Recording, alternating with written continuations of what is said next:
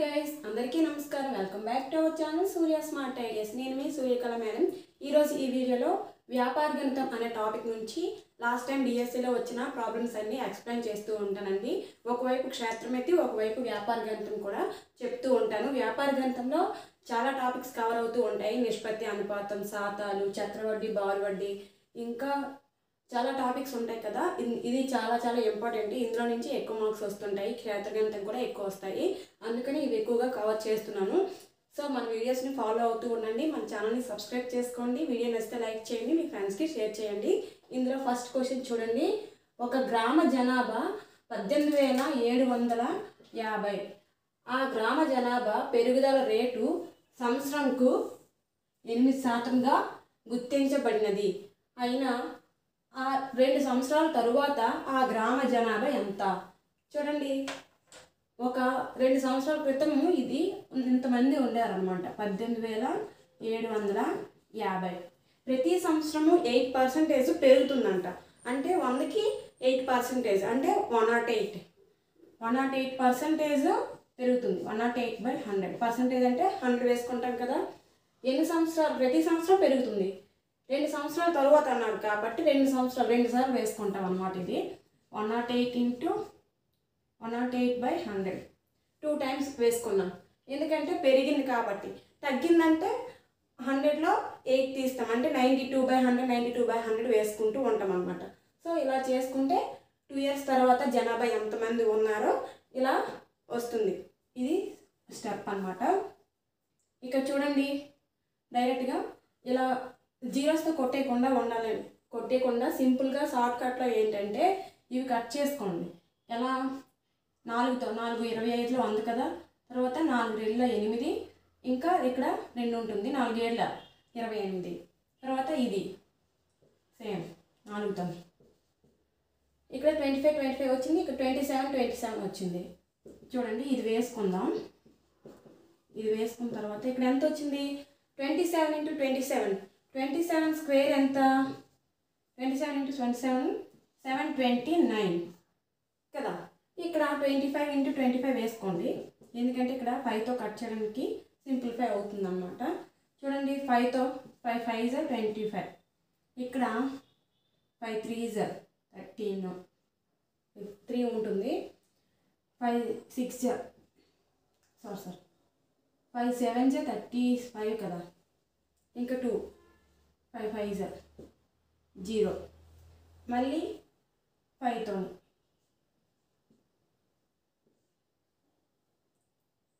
5 7 35, 2 ఉంటుంది, 5 5 ఇక్కడ 0. మళ్ళీ ఈ 5 5 25 కదా. డైరెక్ట్గా 25తో పోతుంది. 25 1 25 3 75, ఇంకా 0 ఉంటుంది. చూడండి, ఇక్కడ ఎంత మిగిలింది? 729 × 30. చూడండి, ఇలా చేయడం వల్ల ఎంత సింప్లిఫై అయిపోయింది. ఇప్పుడు 729 × 3 చేద్దాం. 729 × 3. 3 9 27, 2 3 2 6, 2 8, 3 7 21. ఇంకా 0 ఉంది కాబట్టి వేసుకుంటాం. 21,870 ఆన్సర్. అంటే 2 సంవత్సరాల తర్వాత ఆ గ్రామ జనాభా ఇక్కడ నుంచి ఎంత పెరుగుతుంది? 21,870కి వస్తుంది అనమాట. ఇలా చేయాలి. Next question. 2 ధన సంఖ్యల భేదం 24. ఒక దానిని రెండవ దానితో భాగించగా వచ్చే భాగఫలం 1.5 అయినా వానిలో పెద్ద సంఖ్య ఏది? చూడండి, 2 ధన సంఖ్యల భేదం. ఆ 2 ధన సంఖ్యలు ఏ మరియు బి అనుకుందాం. అంటే a - b ఎంత అవుతుంది? 24 అవుతుందంట. చూడండి, 2 ధన సంఖ్యల భేదం ఎంత? 24. ఆ రెండింటిలో డిఫరెన్స్ 24. తర్వాత రెండవ దాన్ని భాగించగా, ఒకదానితో రెండవ దాన్ని, ఒకదాన్ని తీసుకొని ఇంకో దానితో భాగించాలన్నమాట. ఇప్పుడు ఈ రెండింటిలో ఏది పెద్దది? ఇదే పెద్ద అవుతుంది కదా. ఎందుకంటే దీనిలో నుంచి తీసాం కాబట్టి ఏ పెద్దది, బి చిన్నది. కాబట్టి మనం ఏని బితో భాగిద్దాం. పెద్ద సంఖ్య ఏ, చిన్న సంఖ్య బి.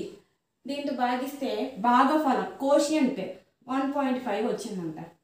రిమైండర్ ఇవ్వలేదు కాబట్టి దీన్ని ఇలా వచ్చింది. అయితే విభాజ్యం, ఇది విభాజ్యం, ఇది భాగఫలం, ఇది విభాజకం.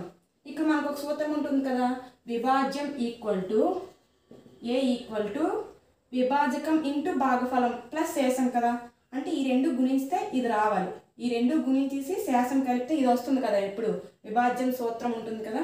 అయితే ఏ ఈక్వల్ టు ఈ రెండు గుణిస్తే వస్తుంది, అంటే ఏ equal to 1.5b into B కాబట్టి బి ఇలా వేసుకున్నాం. అయితే ఇప్పుడు ఇందులో ఏ ప్లేస్లో ఇది వేసుకుందాం అనమాట. ఇక చూడండి, ఏ ప్లేస్లో ఇది వేసుకు 1.5b వేసుకుంటే 1.5b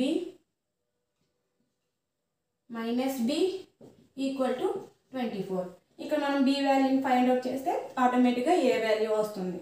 చూడండి 1.5లో నుంచి 1 తీయాలన్నమాట. 1b అంటే 1 కదా, 1.5లో నుంచి 1 తీస్తాం, ఎంత 5, ఇక్కడ 0 అంటే 0.5, 0.5 b ఈక్వల్ టు 24. ఇక్కడ b ఈక్వల్ టు 24/0.5 అంటే ఇక్కడ 5/10 అని రాసుకోవచ్చు కదా, 0.5ని 5/10 అని రాసుకుంటాం కదా, అలా రాసుకున్నాం అన్నమాట. అయితే ఇక్కడ చూడండి 24 5/10 రివర్స్ అవుతుంది కదా, 10/5 అవుతుంది. ఇక్కడ 5 1 జ 5, 5 2 జ. ఇక్కడ చూడండి 24 × 2 ఎంత 48. ఇది ఏ వాల్యూ, ఇదంతా బి వాల్యూ అన్నమాట. బి ఎంత వచ్చింది 48 వచ్చింది. అయితే మనకి పెద్ద సంఖ్య అడిగారు, పెద్ద సంఖ్య ఏంటి ఏ కదా, కాబట్టి దీన్ని ప్రతిక్షేపిస్తాం. ఏ మైనస్ బి ఈక్వల్ టు 24 కాబట్టి ఏ మైనస్ బి వాల్యూ ఎంత 48 వచ్చింది equal to 24. A equal to 24 plus ఈ 48 ఇటువైపు వస్తే మైనస్ 48 ఇటువైపు వస్తే ప్లస్ అవుతుంది, ప్లస్ 48. 48 టు 24 ఎంత 4 8 4 12 1 4 2 6 7 72. ఏ వాల్యూ ఎంత వచ్చింది 72. ఏ వాల్యూ 72, బి వాల్యూ 48.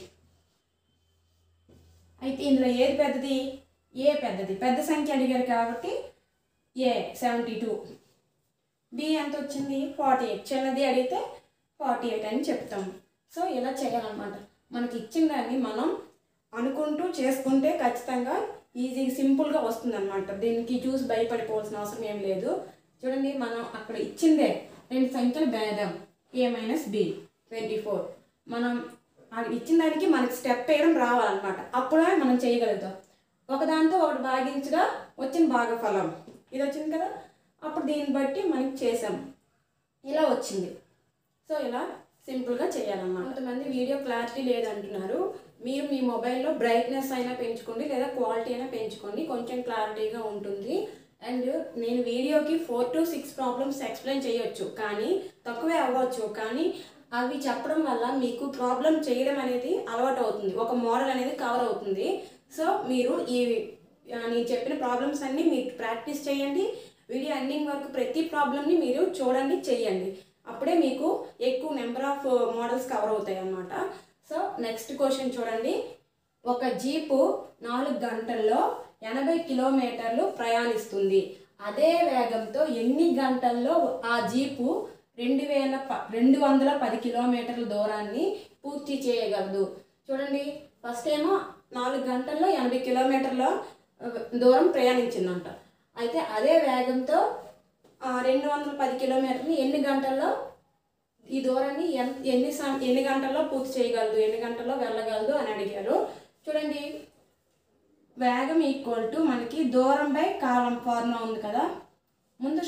ముందు మనం బ్రీఫ్గా చెప్తాం అనమాట, ఆ తర్వాత షార్ట్కట్లో చెప్తాను. ఫస్ట్ చూడండి, ముందు ప్రాసెస్ చెప్తాను. వేగము ఈక్వల్ టు దూరం బై కాలం. వేగం మనం కనుక్కుంటాం. దూరం ఎంత ఇచ్చారు 80 కిలోమీటర్స్. కాలం ఎంత 4 hours. 80 కిలోమీటర్ని 4 గంటల్లో వెళ్ళింది. ఇది దాని యొక్క వేగం అన్నమాట, ఆ జీప్ యొక్క వేగం. ఇది ఎంత సింప్లిఫై చేయండి, 4 1 జా 4 2 జా అంటే 20 km/h. 20 km/h ఆ జీప్ వేగం. అదే వేగంతో ఇదే వేగంతో ఇంత దూరాన్ని ప్రయాణిస్తే ఎన్ని గంటల్లో వెళ్తుంది అని అన్నారు. మళ్ళీ వేగం ఈక్వల్ దూరం బై కాలం. వేగం మనకి ఇప్పుడు ఎంత ఉంది ఆ జీప్ది 20 km/h. దూరం ఎంత 210. అయితే కాలం ఎంత తెలియదు కాబట్టి కాలాన్ని కనుక్కోవాలి, ఈ దూరాన్ని ఎన్ని గంటల్లో వెళ్తుంది అని. అయితే ఇక్కడ చూడండి x = ఇది ఇక్కడ వస్తుంది కదా 210/20. ఎక్స్నే కనుక్కోవాలి, 0కి 0కి పోతుంది. 21లో హాఫ్ ఎంత 10½ చూడండి, 2 10s 20 1 21 21/2 అంటే ఎంత వచ్చింది ఆన్సర్ 10:30 గంటల్లో 210 కిలోమీటర్ని ప్రయాణిస్తుంది. ఇది ప్రాసెస్ అన్నమాట. ఇప్పుడు షార్ట్ కట్ చూద్దాం. చూడండి 80 కిలోమీటర్ల వేగాన్ని ఎన్ని గంటల్లో ప్రయాణిస్తుంది? 4 గంటల్లో ప్రయాణిస్తుంది. అదే 210 కిలోమీటర్ల దూరాన్ని ఈ రెండు దూరాలు అన్నమాట, కాబట్టి దూరాల్లో వేసుకున్నాం. ఇక్కడ మనకి ఇది కాలం, ఇక్కడ తెలియదు, ఇది ఎన్ని గంటల్లో ప్రయాణిస్తుంది తెలియదు కాబట్టి ఇది వేసుకున్నాం.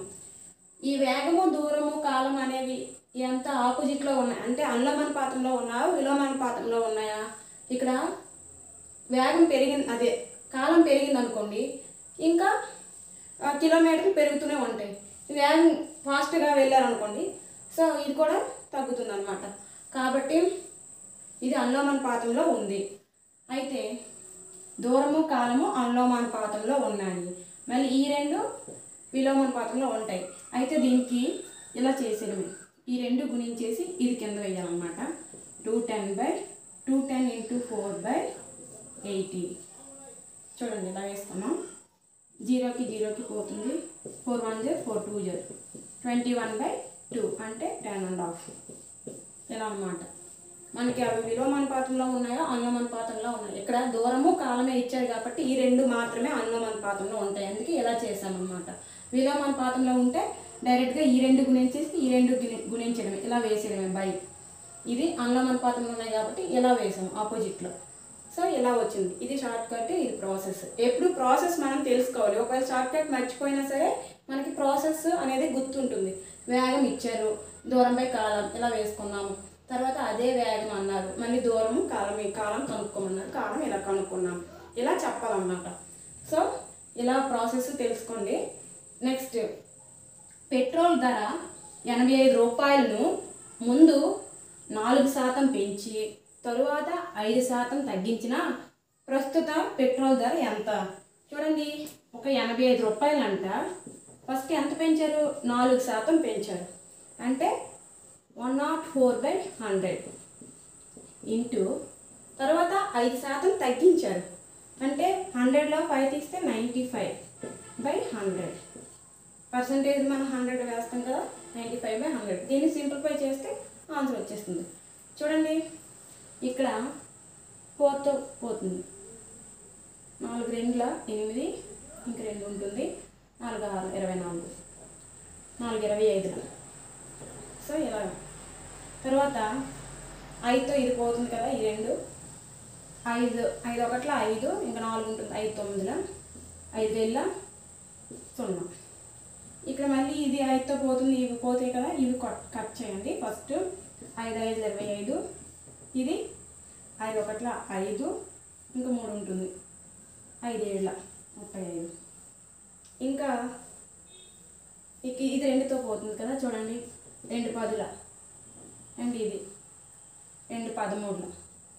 5 ఏమేమి ఉన్నాయో వేసుకుందాం. 17 × 13 × 19/5 × 10 ఇవి ఉన్నాయన్నమాట ఇక్కడ. ఇప్పుడు ఇలా వచ్చింది కదా, దీన్ని సింప్లిఫై చేయాలి, మల్టిపుల్ చేయాలి. 17 × 13 చేద్దాం ఫస్ట్. 13 7 91, 9 ఉంటుంది, 13 1 13 9 22. ఇప్పుడు దీన్ని 19తో గుణించాలి. 19 చూడండి, 19 1 19, 1 ఉంటుంది, 19 38 1 39, ఇక్కడ 3 ఉంటుంది, 19 38 3 41. అయితే దీన్ని బై 5తో భాగించడం, 10 ఏమో పాయింట్ పెట్టుకుంటే అయిపోతుంది కాబట్టి 5తో భాగించేస్తే అయిపోతుంది. చూడండి 5 తోటి 5 8 40, ఇక్కడ 1 ఉంటుంది, ఈ 9 దించుకుందాం. 5 3 15, ఇక్కడ 4 ఉంటుంది, ఈ 9 దించుకుందాం. 5 9 45, ఇక్కడ 4 ఉంటుంది. ఇక్కడ ఇంకేం లేదు ఇక్కడ దించడానికి. పాయింట్ పెట్టుకొని 0 పెట్టుకుంటే 5 8 జ 40 శాసం 0 వచ్చింది. అంటే ఎంత వచ్చిందన్నమాట 839.8/10. ఇప్పుడు ఈ పాయింట్ని ఇంకొంచెం ముందుకు జరపాలి, ఎందుకంటే బై 10 ఉంది కాబట్టి 83 ఈ పాయింట్ ఇక్కడ ముందుకు జరపాలన్నమాట. 83.98 ఆన్సర్ ఇలా వచ్చింది. ఇవనేవి క్యాలిక్యులేషన్ ఫాస్ట్ చేయడమే వేగంగా అవుతుందన్నమాట. సో ఇది క్యాలిక్యులేషన్ పార్టే మనకి ఎక్కువ టైం తీసుకుంటుంది. మిగతా స్టెప్ అంతా సింపుల్గానే ఉంటుంది. క్యాలిక్యులేషన్ పార్ట్ అనేది ఎక్కువ నెంబర్ ఆఫ్ టైమ్స్ ఇలా ప్రాబ్లమ్స్ చేస్తూ ఉంటే మనకి ఇంకా ఫాస్ట్గా వస్తుంది. సో ఇవి వచ్చిందిలే అని మీరు వెంటనే చూసుకుంటూ వెళ్ళిపోవడం కాదు. ఇవన్నీ క్యాలిక్యులేషన్ పార్ట్ అనేది మస్ట్ అండ్ షుడ్గా ప్రతి ప్రాబ్లంకి చేయాలి, అప్పుడే మనకి వేగం పెరుగుతుంది. సో ఇవన్నీ చేయండి. ఇంకా చాలా ప్రాబ్లమ్స్ ఉన్నాయి, చెప్తూనే ఉంటాను. మన ఛానల్ని సబ్స్క్రైబ్ చేసుకోండి. వీడియో నచ్చితే లైక్ చేయండి. మన ఛానల్ని సబ్స్క్రైబ్ చేసుకొని అస్సలు మర్చిపోవద్దు. చాలామంది సబ్స్క్రైబ్ చేసుకుంటూ మళ్ళీ బ్యాక్ వచ్చేస్తున్నారు, అలా చేయవద్దు. సో ఇలా చేస్తూ ఉండండి. మ్యాథ్స్ భయపడుతూ ఉంటారు కొంతమంది, నాన్ మ్యాథ్స్ వాళ్ళు భయపడద్దు. నేను మ్యాక్సిమం ప్రాబ్లమ్స్ చెప్పడానికి కవర్ చేస్తాను. అన్ని ప్రాబ్లమ్స్ను మీకేం భయం లేదు. ప్రతి ప్రాబ్లమ్ని మీరు బాగా చేయండి.